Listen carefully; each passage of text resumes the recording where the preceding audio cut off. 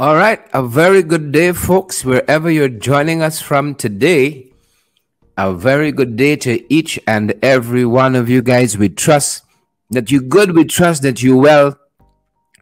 All of you who are joining us today from around the world, welcome to our international podcast, Below the Belt. Who vex, who vex lose. We are super happy that you folks can join us today. Pace and power. Pace and power. We're just simply happy that you folks are here. We outside, folks. It's Tuesday, believe it or not, the 30th day of May. It's month 10. Did we tell you that? It's month 10 already. It's the end of the month. We got one day left, really and truly. Tomorrow. And then we in June. There's my birth month, folks. The 30th day of June. The 30th day of June. I'm super happy to have all of you at this end. Along with us on this journey, folks. Along with us on this journey. Tomorrow's the 31st day of May, and then we in June. Right into June. We hope that you guys are so much closer to some of those hopes and dreams and aspirations, your plans and your goals. We hope that you guys are so much closer to that. Seeing all the usual suspects out there. Good to see you folks on the live. Share the damn live. Smash that emoji button, guys. And let me go down the road, good folks. I say let me go down. Go down for one time. Let me go down, folks. Let me go down the road. Good to see each and every one of you. And we are simply privileged to have all of you folks on the live with us. You know how we say it? We're on the live. We're going to be joined by a special guest today. I told you we sat down recently with Volda and Lawrence. We're going to show you the extent of that discussion today for our new insert for our evening program In the Ring. We have a new insert. Y'all know we got back channels with Professor Shamir Ali. Well, the insert we have now is the whip, the new one. We focus more or less on the works in Parliament, the work in the National Assembly of Guyana. And we're going to be talking with Comrade Volda Lawrence on that front. On that front, we're going to be talking with her. What's going on? You know, what was, what is, and what should be this 30th day of May, 30th episode, 4th season. Simply means we've done 300 plus. 330. You know, every 100 episode we have, we start over. And we're talking with Volda and Lawrence today. So privileged to be talking with a veteran member of parliament, a consummate politician, strategist, tactician, you name it. Privileged to have her with us. But we got to get through a couple of things. We got to get through. A couple of things, folks. Okie dokes. Okie dokes. Got to get through a couple things. Great to have you guys with us. Nonetheless, on the live. Good to have each and every one of you on the live today. Share. Share the live, folks. Smash that emoji button. Let me go down the road. Got a couple of things we're going to share with you guys, and then we out of your ears. Get to Comrade Volda Lawrence. Hear what she has to say about the goings on in Parliament. Folks, weather.com, where we pick up our news of the weather. It's happening outside. They says 29 degrees. 29 degrees outside. So it feels like 34. It's very humid these days. Have you folks found that? It's very humid. Very. So it feels like 34 degrees. 18% chance it's going to rain. I suggest if you're going out, folks, especially here, this is the weather for the national capital city. We're in Georgetown, Region 4. Well, we're into the May-June rain, now, sir. We're into the May-June rain, so we take it as it comes. We taking it as it comes. We got We got that to deal with. We got the May, June rain to deal with. And then we're moving forward. We're moving forward in strides.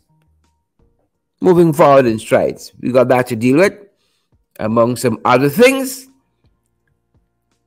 Feels like 34 outside. That's weather-wise. Great to see all of you joining the live on this good day.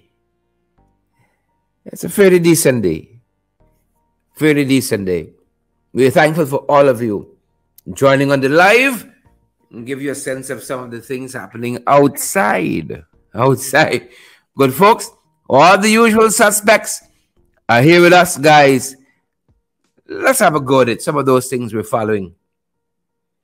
Let's have a go at it. First up, some of the stuff trending out there. This war in Ukraine. New chicken like it coming home to roost. The chickens like they're coming home to roost. Folks, you know, they're telling us that large-scale drone attack, as you can see the headline there, hits Moscow for the first time in Ukraine war. You know, a lot of countries have been giving a lot of munitions and support to Russia, to the Ukraine. Some giving to Russia too. I ain't wrong. I ain't wrong. A lot of them been giving to Russia as well. But it's China. So they said this is a rare strike in Russia's capital unnerves Muscovites. The thing coming closer. Right? Apparently they were told that this conflict won't threaten them because little old Ukraine don't have the firepower, don't have the artillery to come all that way. But Moscow get lash. It's a large-scale drone attacks. I wish we didn't have war in this world. Right? 15 months on this war in Ukraine.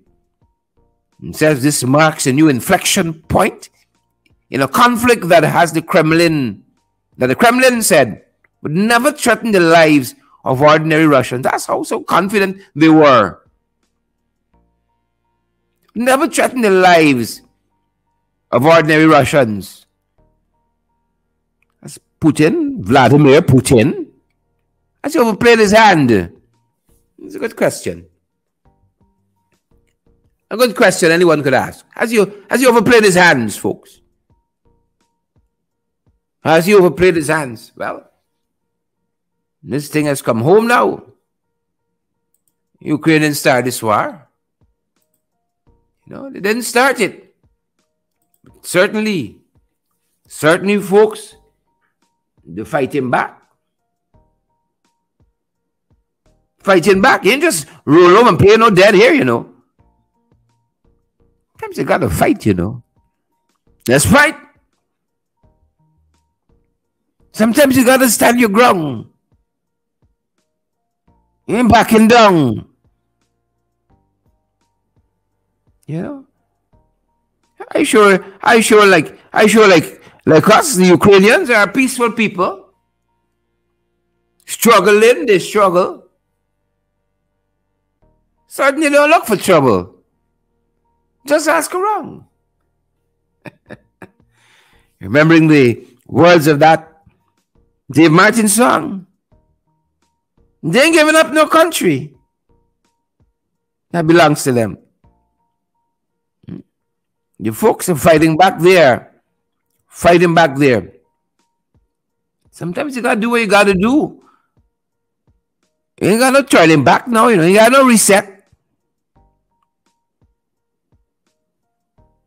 You know? So the folks are fighting back there. That's some of what we're following on the Ukraine-Russia front. Russia began to told us a couple weeks ago, months ago, don't cut. Don't cut where you can't fetch.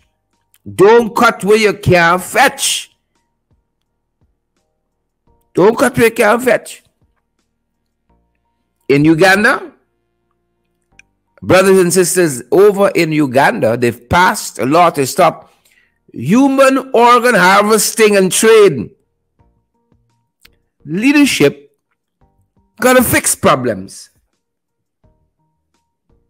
Leadership has got to fix problems.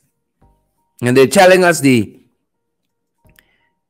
Ugandan president, Yoweri Museveni, am I calling his name right? Apologies if I'm off. An accent or two. He has assented to this new law aimed at preventing, that's what they're telling us, aimed at preventing the theft of human organs and tissues in the country's health ministry. This was announced just today. And the bill is called the Human Organs Donation and Transplant Bill. You know, Americans got some Ugandans in them walking around. All the people around the world. You know many? They said the Human Organ Donation and Transplant Bill of 2023 was introduced in response to reports of an increase in the illicit trade in and trafficking of human organs, cells, and tissues. You walking down some side street, there's a Jambi Lash. You wake up on a liver gone, a kidney missing, some cells and some tissues. So now they're attempting here in this Human Organ Donation and Transplant Bill to remedy some of the malady. Leadership got to fix problems. I ain't see Museveni go and say, vote for me, and I'm going to help you keep your lungs and your liver. Leadership got to fix problems. Got to fix problems. That's what they've been up to in Uganda. Said the law aims to protect vulnerable groups. How y'all lungs and y'all other organs doing? How your liver and your lungs? How y'all doing? It aims to protect vulnerable groups, particularly women who are tricked into undergoing surgeries and having their organs sold in global trafficking networks. It also forms part of the government's strategic plan to address health challenges in a country where non-communicable diseases are on the rise. Gotta watch that. Gotta watch that. It is expected to save Ugandans astronomical sums spent on authorized organ transplantation abroad. So you see, the Ugandans fixing some issues. We got to do likewise. We got to stop bobbing and weaving. Bobbing and weaving. You think you understand? Bobbing and weaving, bobbing and weaving. Actually fix some problems. GCOM, talking about problems. Talking about problems. GCOM locally telling us that parties and groups and individuals contesting local government elections sign on to the Ethnic Relations Commission's Code of Conduct. We happy for them. We are happy for them. We happy for them. See? But who's monitoring it? Because we see a lot of transgressions by a lot of things by the PPP. A lot of transgressions. Who's monitoring it? That's what I want to know. You know, we got a lot of laws on the book. A lot of laws on the books, but who monitoring them? That is the real crux of the matter. Who monitoring them? Can't put cat for watch milk. PPP. Can't put cat to watch milk. So who monitoring? The transgressor. Right? And let's say that some group, individual, or party run afoul of this code of conduct. Some of them don't conduct themselves properly. Don't fool yourself. If they're running afoul of that, who will be there to rein them in? Huh? I saw some politicking in relation to the girls. Some media parading them. Political theater. Ooh, monitoring Irfan to say, Big Sahib, pull back. Pull back. You know, the bigger the vessel is, the harder it is for it to turn. The harder it is to turn. We only got the Titanic to prove that. Only got the Titanic to prove that. So who monitoring them? And how are folks going to be held accountable? Huh? How can they be held accountable if they're transgressions? How are they going to be held accountable?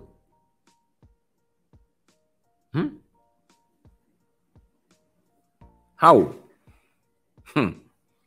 Folks, I'm happy for the folks who sign on. Good for y'all. Good for y'all. I'm happy for y'all. Ain't gonna lie. Be happy for y'all. Some of what's happening on the local government front, local government election front.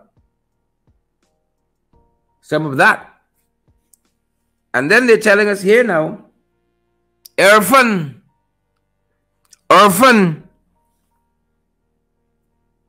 extremely proud of persons who lent support to the Marja fire. They said he's extremely proud. Right? You know, a lot of first responders not getting the credit that they should. A lot of folks not getting the credit that they should. They're not getting the credit.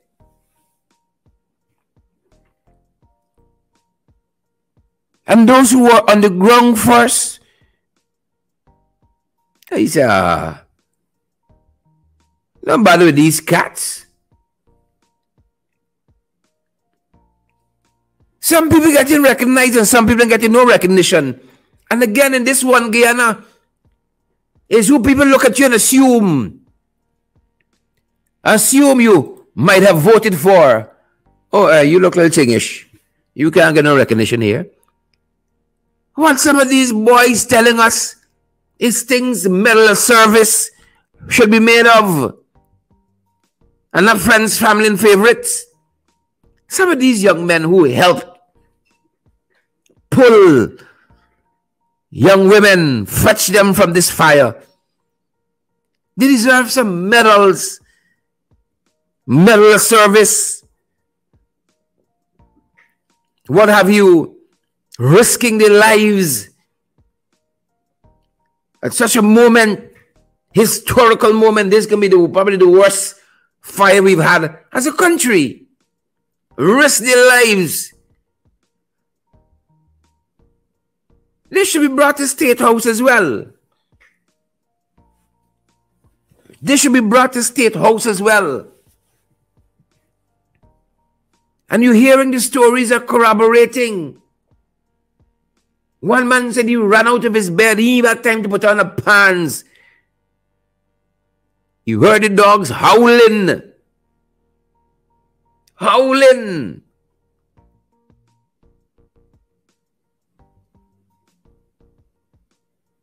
Another gentleman last night on our program, we showed the video. He said, there ain't no fire service when we got on the ground. That's what he said. Take a quick look. Let me take a quick look at what our brother said. Let me take a quick look. Tyrone Rutherford.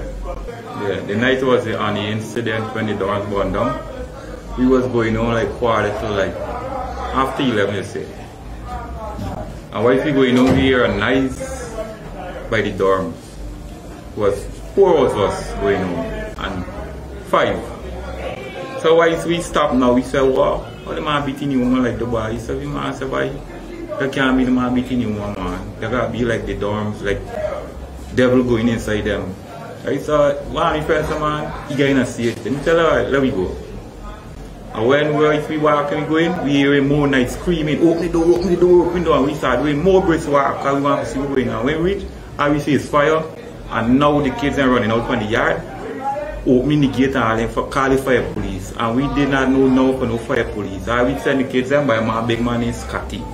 Go and tell Scotty he call the fire police. And when we rush in the yard, was a big man went in with the shots, helping people at the time. But we were the 5 people, a couple mad body went in, but everybody was afraid to go in the building with the fire. And at the same time was a man with Alan for his son. He need his son, he need his son. And I said, boy, look, we get a body in front of the door. So he don't want to go. We had to force him, hold his foot, somebody hold my hand, and he go in and grab the one body and bring it out. So I said, look, he get one more body here. He said, no, he not go back for nobody. He need his son, he need his son, he need his son. Somebody hold my hand. And I stretch and I go in the car. It was too much to eat. And when I panic too, I get fast with the cars. I get weak to honestly to God. I get weak. When I see children arguing for their life, I get weak.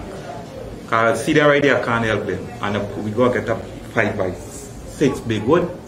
And we lashing this grill to get out bodies. Because bodies was right there. Right? The fire police, no police was not there to see. Nobody was not there to see. It was the people who were wrong was helping the people inside the building. So when you give the fire police and the credit, it's not no credit. You got to give the people who when they hold the credit. Because they get in the fire police do the best. All them go down there and just pick up the dead ones. Because they come with no equipment. They come with 3 little boys when they came at the scene.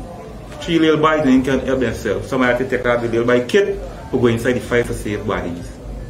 We had to go the back wall to take out the people who were alive, but maybe few of them died. When I go and hold them, honestly to God, my skin grow because their skin all left in my hand. People trying to hold them. When I go in the fire for hold them, like I get weak because I hold 2-3 bodies, like I get weak and I couldn't go back because I get weak. Because when I see them die, people like I get weak. All they say is a calm for me. And the people who are wrong, they get more strength, and thank God. But them was there for help the one who alive.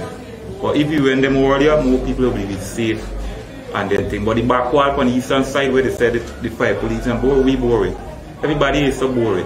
No fire police, no police and put the hand and help bore nothing. If the people on the ground help bore that wall and help secure for the girl plunge through the window. The girl plunge through the window and she get cut. Cutting out bodies out from the fires whose skin get burned, man, honestly. I couldn't go back because the skin was in my hand. And the smell, it was terrible, but thank God for who went there for the assist for the helping one who was alive right now. Because the one who was alive, and I said thank God for who was down there very early. Yeah, I like to see them for give them more love because it was us on the ground before the fire police came and who else came, more bodies would have died. You see what I'm telling you? I ain't lying. You see what I tell you? You hearing, you seeing that on DPI?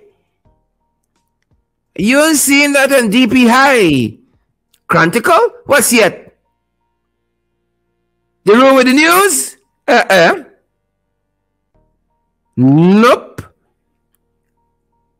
Definitely you don't see them by State House. They get him fly out to go by State House. Oh. All right. Who don't know, share the live. Smash the emoji button, folks. Let me go down the road. Thanks to all of you who are joining us. Let's turn our attention to our guest. Folks, I sat down with Member of Parliament, veteran Member of Parliament, former Minister of Health, Volda and Lawrence, quite recently. And she was asked to stand in for the leader of the opposition. It was a reception and the recognition of our 70th anniversary, the Parliament of Guyana, and she gave remarks. I want to share with you what she said at that reception in her remarks, and then we're going to have a discussion with her. Let's take a listen to what she said, her remarks on that evening of the 70th anniversary, a few short days ago, 70th anniversary of the National Assembly. Here is what she said. Minister Gail Teixeira, performing the duties of President, Ministers of Government, Speaker of the National Assembly, members of the Diplomatic Corps, former and present members of Parliament, former Prime Minister, Mr. Moses Veersamy Nagamutu, special invitees. Good evening.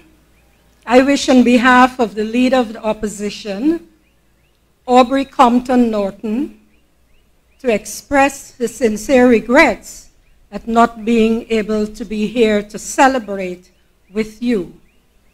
Notwithstanding, I read the following on his behalf. The supreme organs of democratic power in Guyana shall be the first Parliament, secondly the President, and thirdly, Cabinet.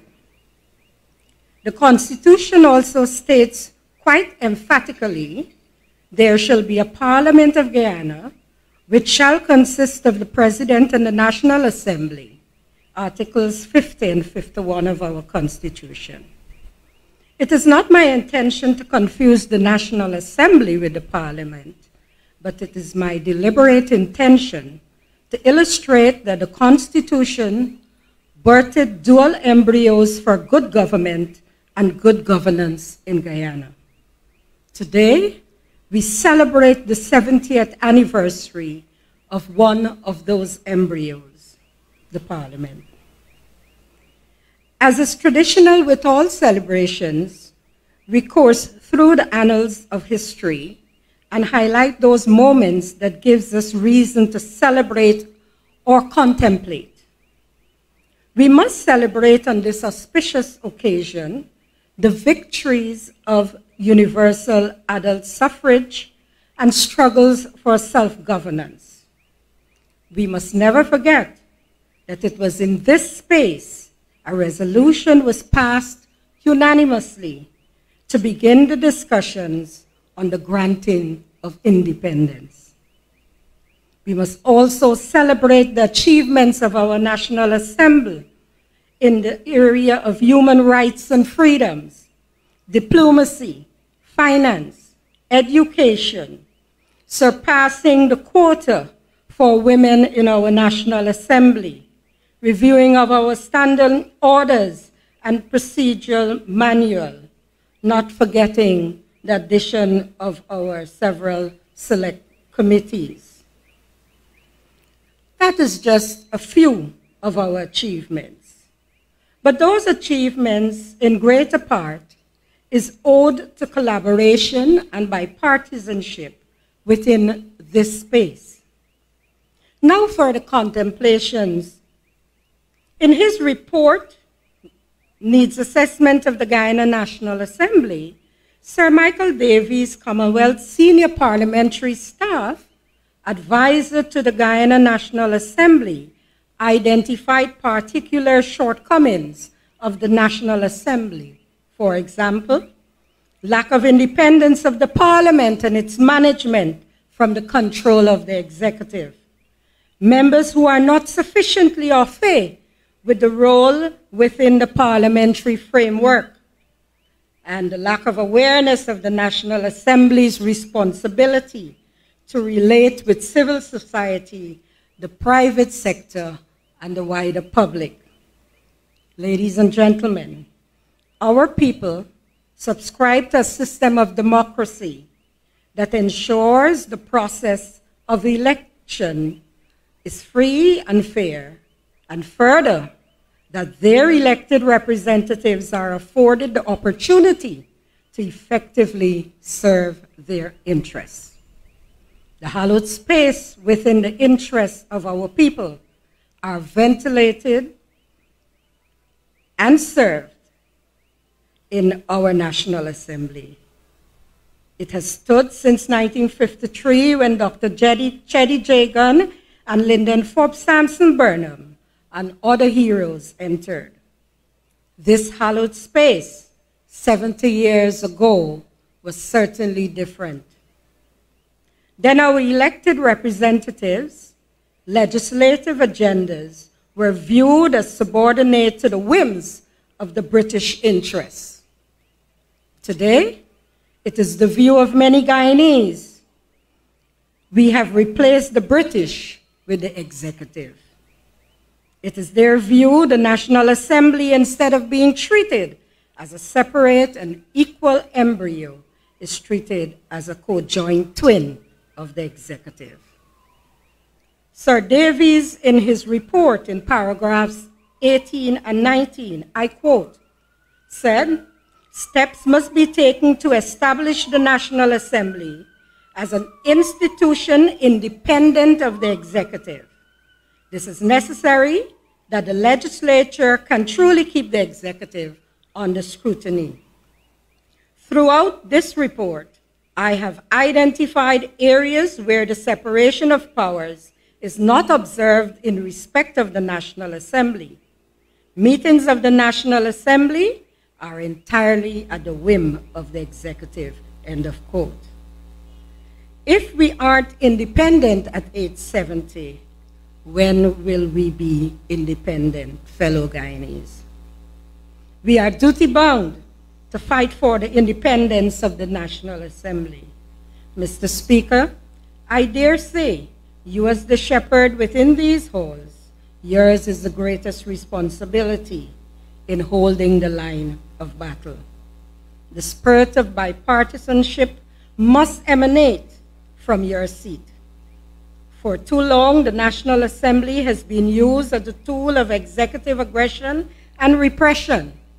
Therefore, the opposition will continue to be resolute in ushering in a new dispensation, a new culture within the National Assembly, a culture of mature leadership amongst its cadres and working relationship with stakeholders. As in 1953, when our founding fathers, with pride, relished the challenge of bringing hope to our countrymen, we, the opposition, will use this hallowed space to bring hope and change to all Guyanese. Happy 70th anniversary. Thank you. Yep. Ladies and gentlemen, the one and only MP, Member of Parliament, Volda and Lawrence. The Honorable Volda and Lawrence.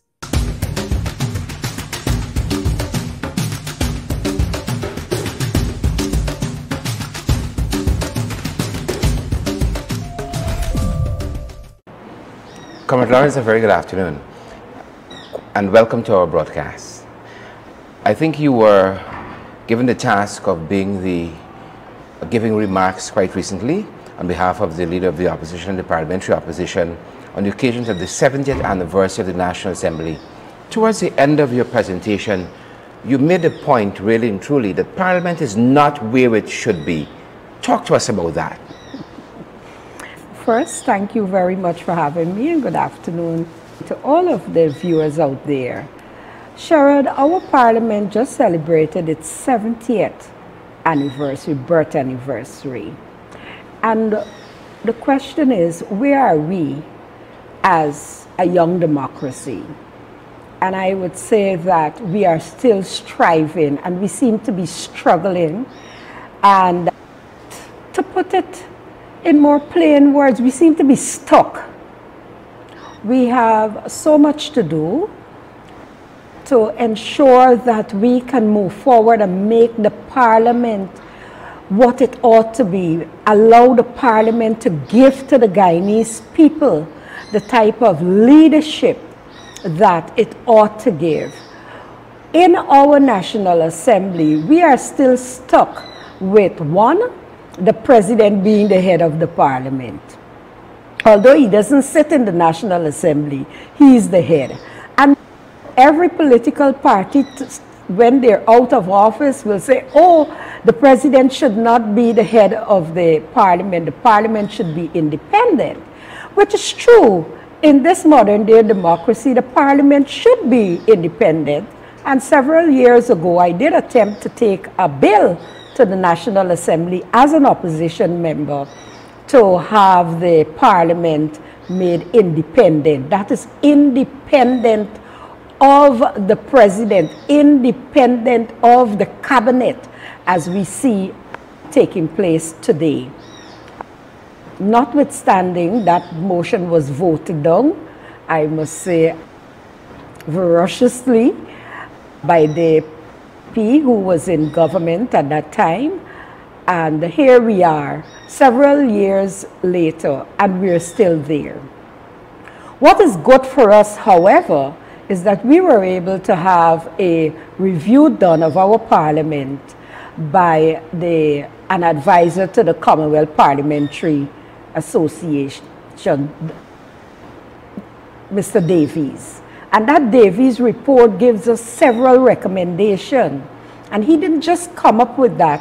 He spent several months here with us before providing us with that report. So he had very good interaction with the parliamentarians at that time, ex-parliamentarians, the public at large, etc. Before he came up with his recommendation, he saw firsthand how we operated. And one of the good things that came out of that is that we did take a look again at our committees system and did make some changes to our committee system, which is, I would say, is the element, is the crux presently in the parliament that will allow the parliament to function if the parliamentarians are allowed to use those committees. And I say that because of this. You have two types of committees. You have standing committees like the Public Accounts Committee, and we all see what is happening in there. We also have the Constitutional Reform Committee, and we're told that this committee will start its work later in the year. That is not what this committee is there for, to turn on and turn off like a light bulb. This committee is there, and it is there to continuously review our constitution and our laws, etc., and make recommendations to the National Assembly so that we can be able to have a more modern piece of constitutional framework to work with as a country that is developing. Secondly, there are the select committees and there are the special select committees. These are powerful committees. There is the Natural Resource Committee, there's the Social Sector Committee, there's the Foreign Relations Committee, and there's one other committee that I cannot recall at this time. But these committees provides the members of the committee with the opportunity to call ministers before them so that they can report or so that they can be enlightened into any particular aspect of the ministerial work, policies, etc.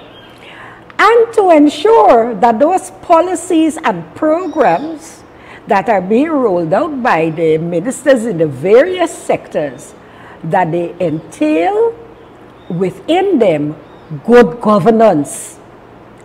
And we can talk all we want, but we do have the tools, the mechanisms in the parliament through these committees to use them to enable us to hold the government accountable.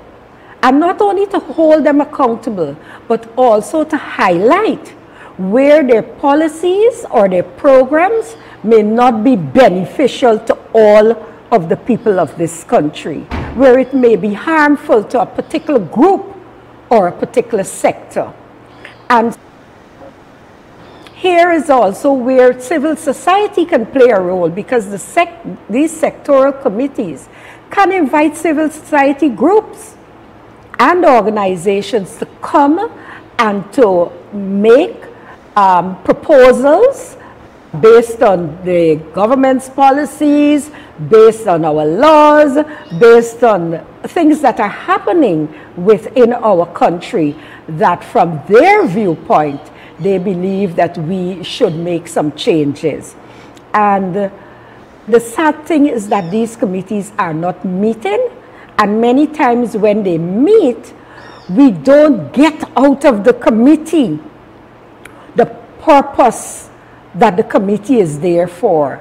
For my own personal view, I believe too many times it's tough. We don't get down into the nitty-gritty. We don't do the hard work.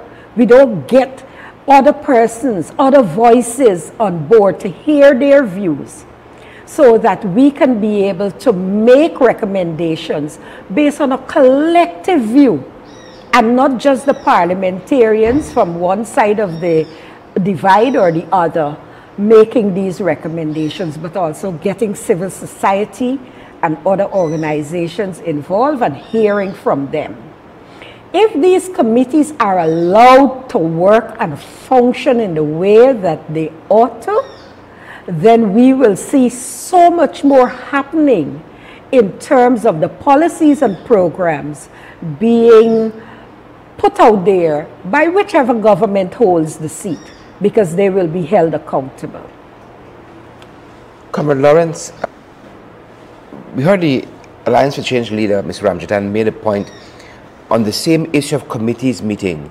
I think it's the Social Sector Committee, which would talk with people like the Minister of Home Affairs and those issues, fire drills and different other issues, not meeting. And perhaps that's why we're not seeing such a robust effort in this regard. And we only have the Madhya tragedy on the silhouette of our discussion as one of the examples of things not going right. One. And two, the government seemed to be busy doing a lot of things. But when you, as you said, you get on into the nitty-gritty, not much is really being done. And again, we can look at the Mali issue as just one of those issues. A lot of motions come from the opposition. A lot of questions come that seem not to find space in the National Assembly. Committees are not meeting. Where are we and how do we move forward? All right. Thank you for asking that, and thank you for highlighting that the opposition do put motions and they do put several questions on the order paper at every sit-in. But those questions remain there for a very long time. I can give you an example of myself. I sent a question to the Minister of Public Works since December of last year, and I never got an answer until April of this year. And it beats the purpose for which I wanted to have the minister answer that question, because I believe that it would have helped us in terms of the questioning that we would have asked at the budget time. But here it is. Not only myself encountered that, but all of the MPs on the opposition side, that our question takes months for it to come on the order paper and for us to have an answer. And likewise, the motions. You send stuff in and you have to wait weeks or over a month before you get a response saying that the speaker has accepted your question or has accepted your motion. And that is why I started off by saying that we really need to look deep in terms of our constitutional reform. And when we do so, we have to look at the parliament. Do we still want to have this system where the president, even though he's represented in the National Assembly by the Prime Minister and all of his ministers, but he is still the overarching head of the parliament? Or do we want to see a parliament that is independent, where the parliament is setting the agenda based on the information which they have, where the parliament is being able to call the committees and set the agenda, etc., for the committees, the timings and so on. And then we don't get all these excuses that this person is a minister and they have to be here, and that person is a minister and they own the country and all of that, and so you can't hold meetings. And even if that was the excuse now, information technology have helped us to overcome that. Because irrespective of where you are, you can join a meeting. And the parliament do have dual meetings, where you can either attend in person or you can join online. So we're stepping up in that department. But once again, I say to you that the parliament is too political. We need to see a speaker that does not have to answer to the executive, in that we employ you, we put you there. We need to change the system of how we elect our speakers. Perhaps we should have a runoff and have persons from civil society nominate themselves, or groups nominate persons, and then those persons will be elected to be the speaker. And so we have persons who are independent coming into the National Assembly, and so they have the ambit to be able to work with both administration and opposition, but from a position where they stand as an independent. We don't have that. We continue, and we will continue down this road to see our parliament divided. If you look at our amendments brought by opposition MPs, the amendment is a good amendment, but the government will find some way to change that amendment so that the amendment will now go on the records that the government made an amendment, not the opposition MP. And the second thing, I don't think in the National Assembly we listen to each other. I don't think we listen to each other. We get so caught up with the tit for tat. And during my research to do my remarks, I was reading an article which spoke to the parliamentarians get so engulfed in the heckling that really you don't get any substance from the presentations in the National Assembly. And that in itself is a turn-off to people who may have an interest in listening to the parliament, listening to the debates, listening to the questions and answers and so on, trying to form their own opinion. They get turned off by all of that.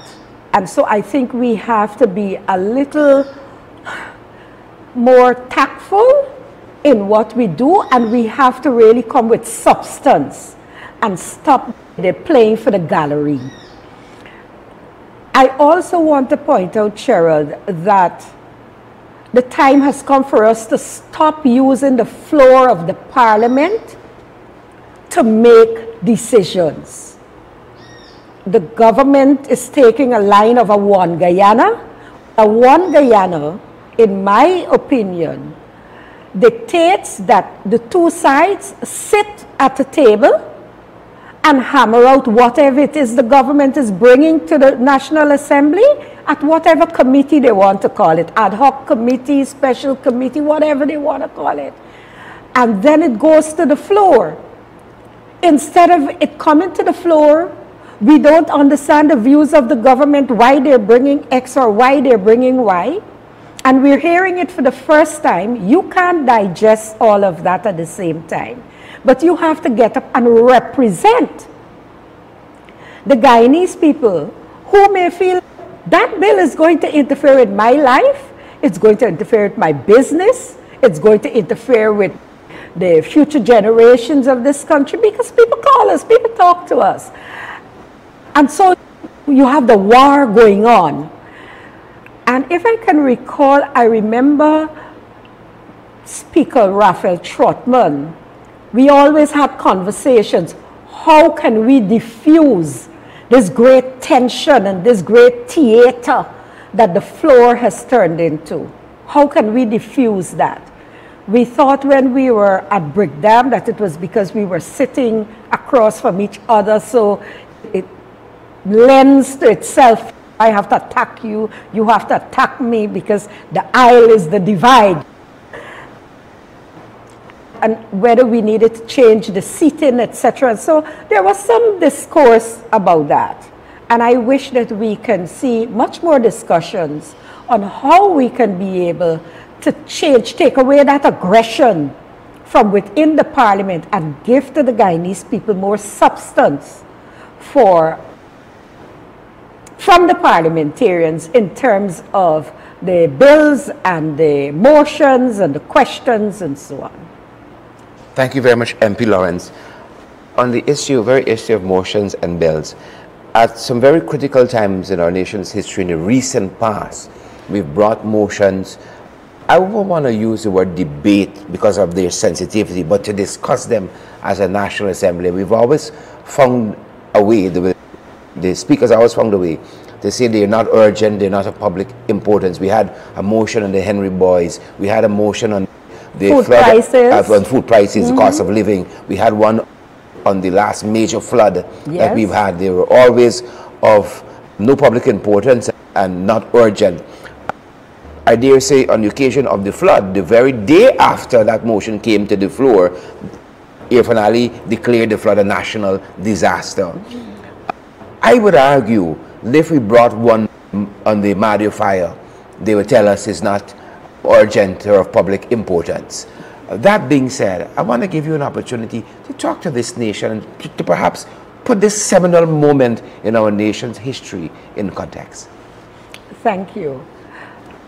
First, let me express condolences to the families, to the villages, to the people of the township of Madia and the entire Region 8, who is mourning the loss of the tragic death of these children. This is something that will not go away. It will remain in our history for many decades to come. People will refer to it. But what do we do in these times?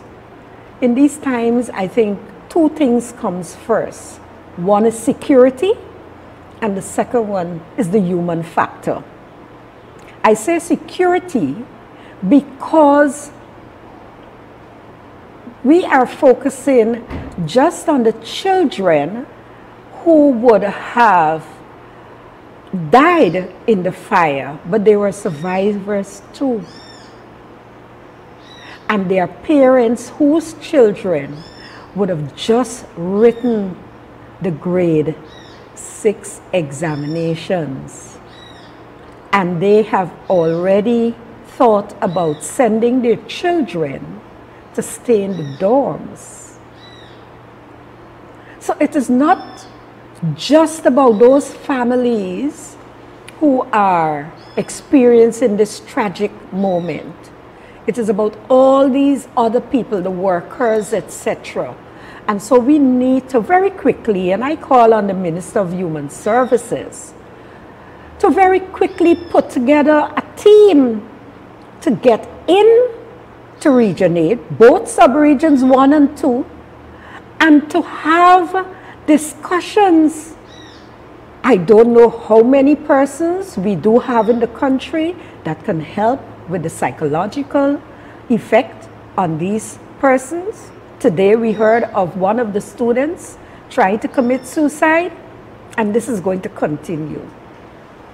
This particular dormitory have a history of events that is not one that makes you feel safe. Because just a year or so ago, we have seen videos of these very young people being possessed. We have seen pastors and men and women of God praying and casting out spells, etc., from these young people. And so that region, when it comes to children staying in the dormitory, they're traumatized. And I'm quite certain there are many students who passed to go to the secondary school but was never sent because of the fear of the parents. And so as a nation, I want to say to people, I am tired of seeing all the things on Facebook. At least for once, let us be positive. Could we start putting up some suggestions out there? What is it that can be done? What resources do we have in sub-region 1 and 2? We have a whole host of churches and we have some NGOs.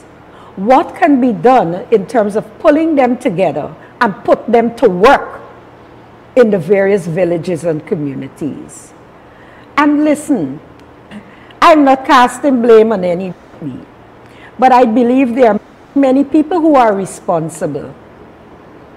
Today I saw a video with the kids going down to the creek to bathe. They don't have a bathroom. Simple things like that. And these are the things that we overlook, especially when you're in the coastline. You don't know what is happening in the hinterland areas unless you go and for yourself. A couple years ago, it was the toilets. It was schools having pit latrines. And until a child met her demise, then we started to install flush toilet. Come on, we're an oil-rich nation. We got money to put up billboards all over the place. Couldn't we not give these people the basic necessities? And I think we have to start even from there. We're talking about smoke alarms and fire extinguishers and so. That is a given. It means that the Minister of Labor, who is in charge of the Health and Occupation Safety Department, got to get up too. That's why I said I'm not blaming any particular person, because how it is, though inspections were made at these schools and so on, to ensure that they have the necessary equipment in case of an emergency. How is it that it's only now we're hearing that the children are locked from inside? All of these are things that we as a nation have to start churning in our minds and stop saying it's not my business or I am not a politician, because those kids are not politicians. Perhaps they may have been if they had the opportunity to grow into adulthood. And so it's all of our responsibility. Let's stop the theatrics. Let's stop the photographs and all of that.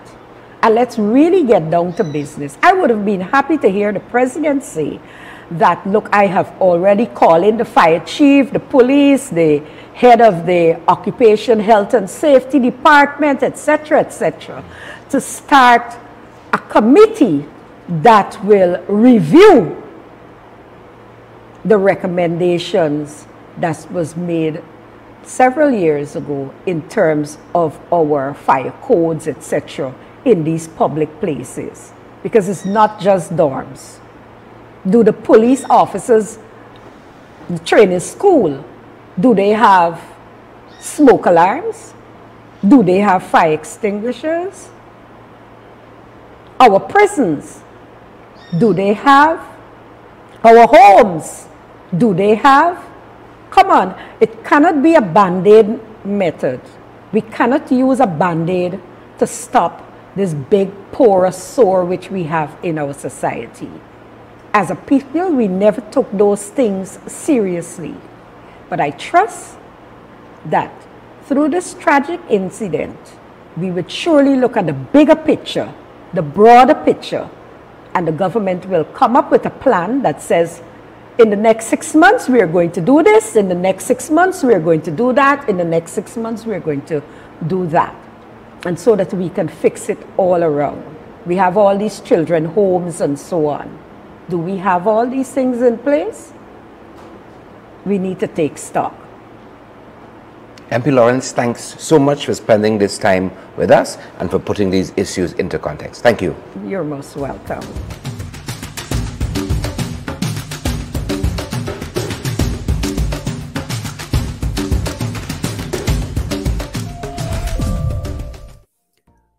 All right, folks. That's our discussion today. That's our discussion. Honorable Volda and Lawrence, again, thanks for joining our podcast today, folks. And we got a hard landing today. We got to run off to some other things. So we're going to see you back on the podcast tomorrow, folks. That's our time. And that's our program. Thanks for joining us. That's our time. And that's our program. Stay safe, folks. Stay safe. That's going to do it for us. That's our time.